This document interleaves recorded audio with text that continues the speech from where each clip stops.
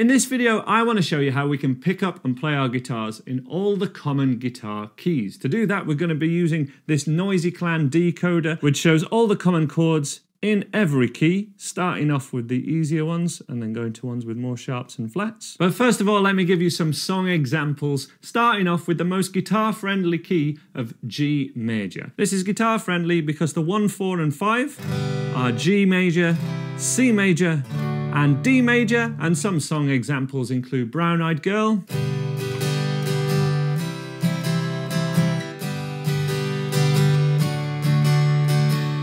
we have Love Me Do by the Beatles, Someone to Love, Someone Like You, and Good Riddance by Green Day, which I'll demo just with basic open chords G, C and D.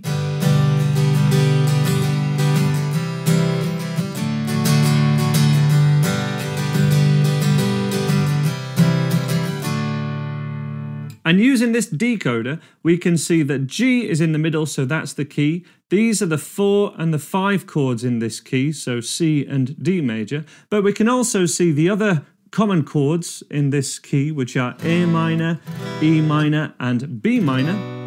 And we can also see that there's one sharp in this key, which is an F sharp, and that's actually the definitive thing of the key of G. It's quite incidental that these chords all happen in this key. The actual reason something's in the key of G major, or in fact in the key of C, C has no sharps and flats, because all these chords and any melodies and how this would be written in traditional notation would have no sharps and flats. And in the key of G, the D major has an F sharp in it, and that's what actually defines this key. But that's not too useful as a beginner guitarist or an intermediate player just wanting to pick up and play. What is having all these chords written down for you so you can just pick up your guitar, maybe use a looper and go G major to D major, then I'll go A minor and C major, and then hit my looper, and that's going around from G to D to A minor and then to C, and then it could play any G major scale, melody,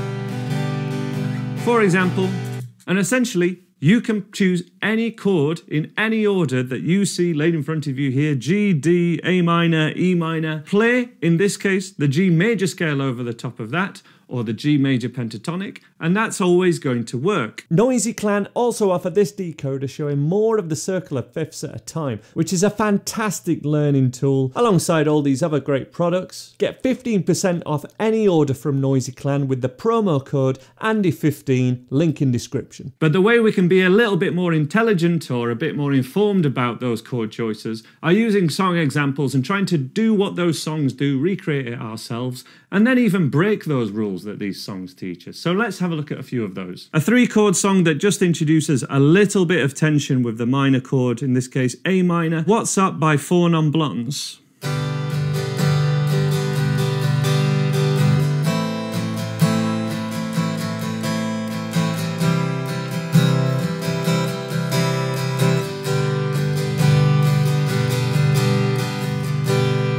Knocking on Heaven's Door by Bob Dylan does something very similar by also introducing that A minor.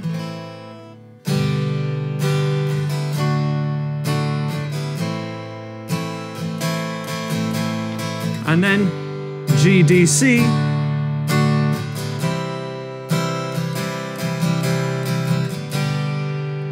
Closing Time by Semisonic does a very similar thing.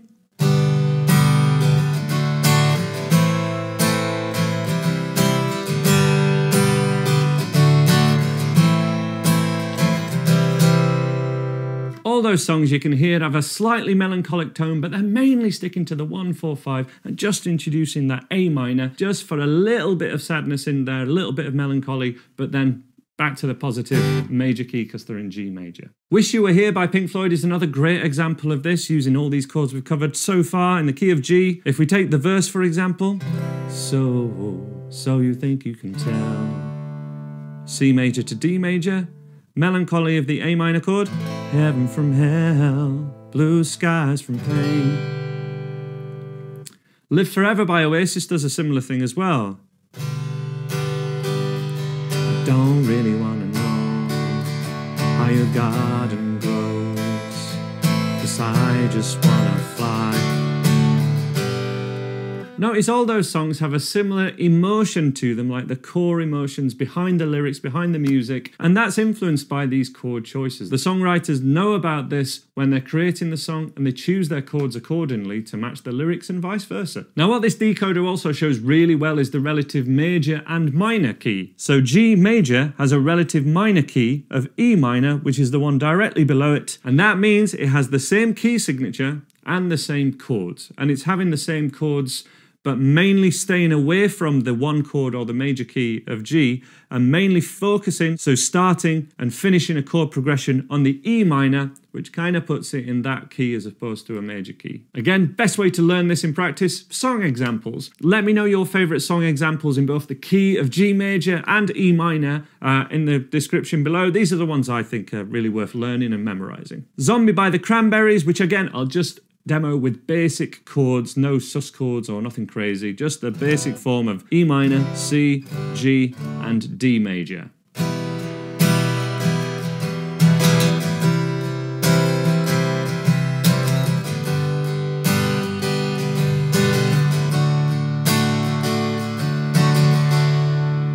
Disarm by the Smashing Pumpkins.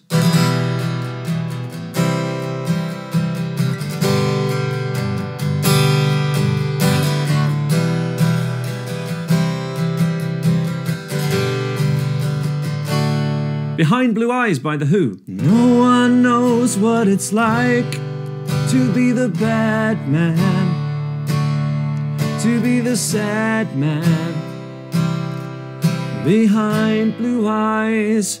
So clearly in the key of E minor, but we do have an A major there, and that's just a borrowed chord from another key, or a chord that uses an accidental, which is just a sharp or a flat added where in the key it would be a natural. All it means is we're just using another chord there to add a bit of spice to it, but then straight away returning to the other chords that are listed on this. But it's important to note that even though it breaks music theory and it breaks what's shown here, any of these minors can be a major in our chord progression, but we shouldn't change them all to majors and we shouldn't change these to minors. We only try and add that spice on one chord. Maximum of 2 is what the songs tell us. That's a great example of that, as is something like Wonderwall.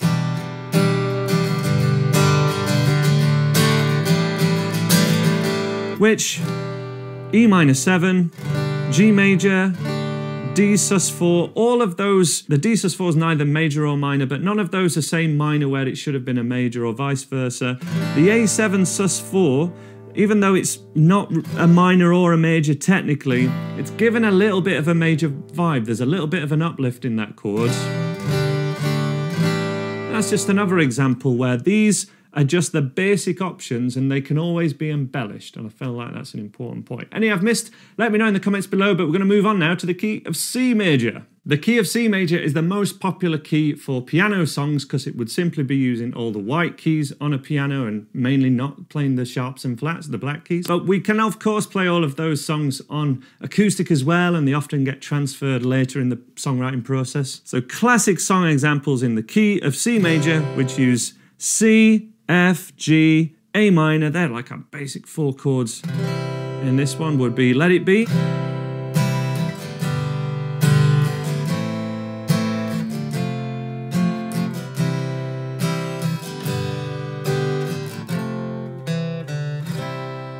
And those notes there are just from the C major scale, as we discussed that works. A song with the same chord progression is No Woman, No Cry.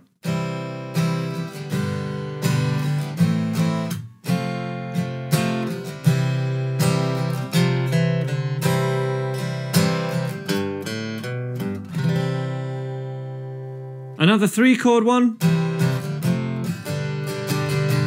La Bamba, which is also essentially Twist and Shout.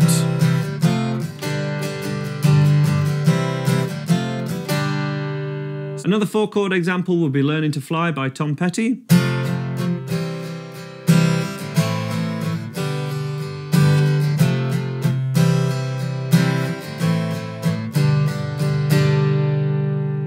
And there's a couple of Oasis songs you should really learn if you're wanting to expand on what other chords, more interesting chords, can be added to the key of C major. Maybe ones that aren't on this list, turning some of these to major chords. Most popular example, probably Don't Look Back in Anger. Starts off like Let It Be, but then we have E major.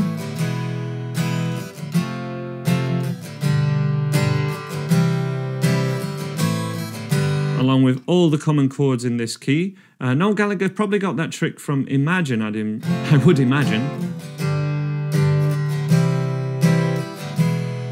In kind of the bridge, but I'm not the only one. That E major there, E7, just adding some colour to the 1-4-5 in that key. Finally, Half the World Away is a great one. Adding not only some slash chords, sus2s, sus4s, 7th chords,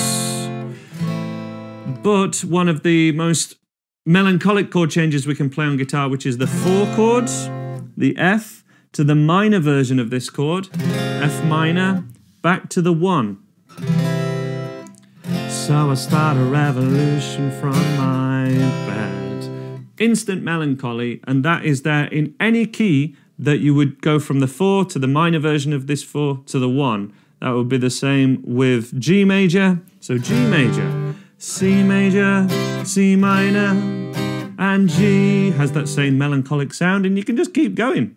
So we're now in the key of D major, and we would play G, G minor, and D, and therefore I can still kind of sing, so we start a revolution from my bed.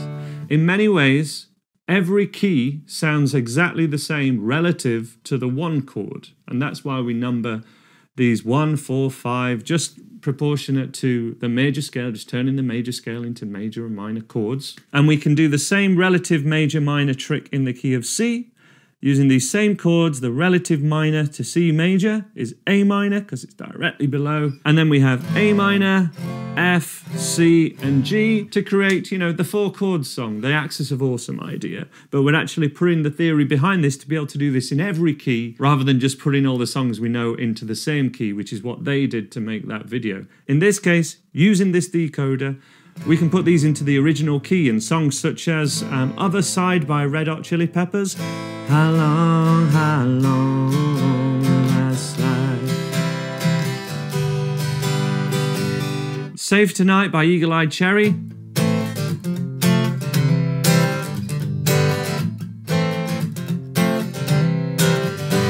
Losing My Religion.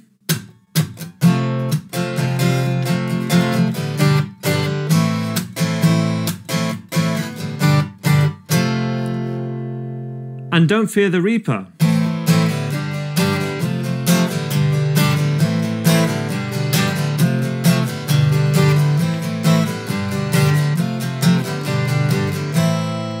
Again, some guitar classics use those chords, but then add others to it that aren't strictly in this key, but all they're going to do is turn any of these minor chords into major. That's typically the only trick people are using. That would give us, for example, House of the Rising Sun, A minor, C major. Those are both on this list, but D major turns that 6 into a major, and then F is here. The other one would be A minor to E major, which again just turns the E minor into an E major to add a bit of spice. Let's continue now and go for songs in the key of D major. So this is our 1, 4, and 5. And then our minor chords. 3 chord songs in the key of D major include Twist and Shout in its original key of D major, Bad Moon Rising,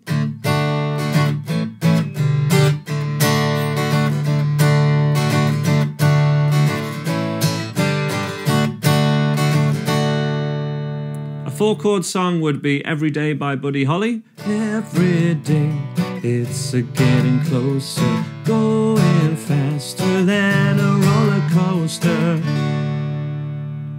Adding more chords to this, but still in the no capo key of D major, we have Here Comes Your Man by the Pixies.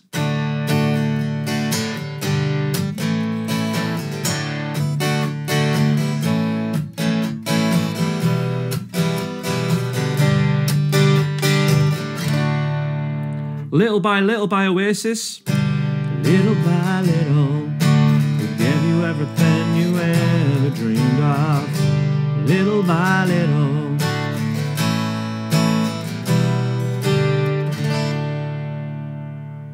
And many famous songs in the key of D major, but capo key of D. So for example, capo 3rd fret in the key of D major actually sounds like an F chord, but for us we can just use all these same chords. We can use D, G, G, D, A, and it's an A sus4 to play the riff proper.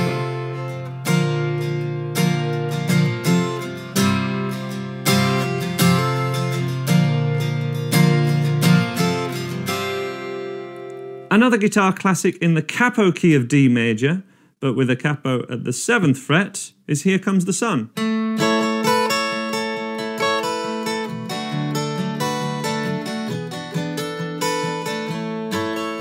That's essentially a D major chord, G major, and then an A. D, here comes the sun. G, here comes the sun. E7, that's a major chord, that's just turning this E minor into major to add a bit of spice, but nothing more tricky than that. As we continue moving around the circle of fifths, we then get to the key of A major, having A major, D major and E major as our 1, 4, 5. Songs such as Wild Thing,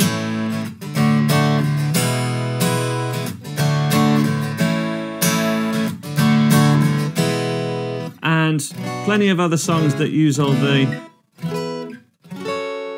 the chords in this key. But the other thing you've got to remember with any songs that were written on guitar is that guitarists are kind of lazy, and we like to use open strings and open chords as much as possible, not only because we're lazy, because it sounds great.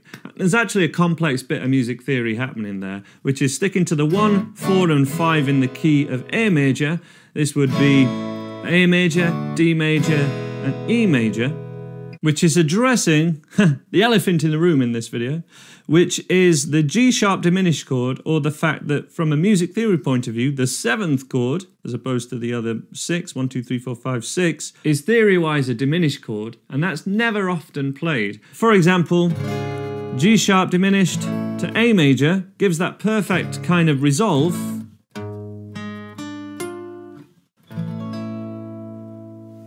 but it doesn't crop up in many chords. Far more common is just the closest thing to a G sharp, which is a G. Songs that use A, G and D are plentiful in guitar land. We got Get Back by the Beatles,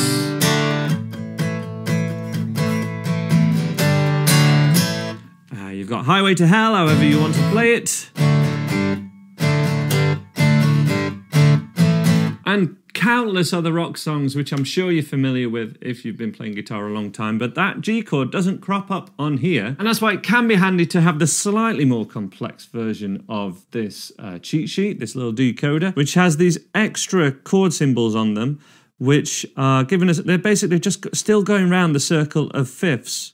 The note or the chord, which is a whole step down from the 1 chord, which is how rock songs or blues-based songs are often played, and that's how they deal with this diminished chord. They don't play the diminished, they'd play this one. So those are just the really obvious examples of how to use these decoders and pick up your guitar and just play and do what these songs are doing, but with a little bit more thought actually than just playing any random chord from here, paying a little bit of attention from the emotion that the song's going for, that the songwriter was trying to convey with his chord progression, by using song examples and pinpointing that to common things that happen in any key here. This is an affiliate link, so I do get a kickback from any purchases that are made. If you go ahead and purchase these products, that is a great way of supporting my Andy Guitar YouTube channel and these free videos. Any questions you have about all the topics brought up in this video, let me know below. I'll do my best to point you in the right direction. If there's anything I haven't made a video on yet, you can be sure I'll make that in the future. Thank you so much for watching. Thank you to Noisyclan for sponsoring this video, and I hope to see you next time, guys. Bye bye.